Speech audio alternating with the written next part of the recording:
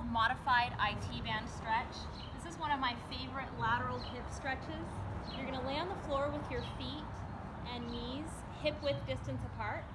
And go ahead and take your left leg and cross it completely over the right. Bring your arms straight out from your shoulders, palms down.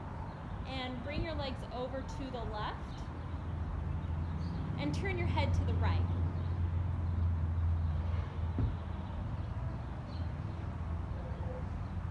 You're going to want to relax and breathe in that position for 1 minute, then switch sides and repeat.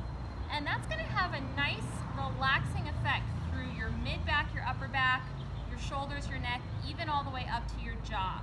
So be sure to stay relaxed through the upper body and keep breathing during that exercise. Enjoy.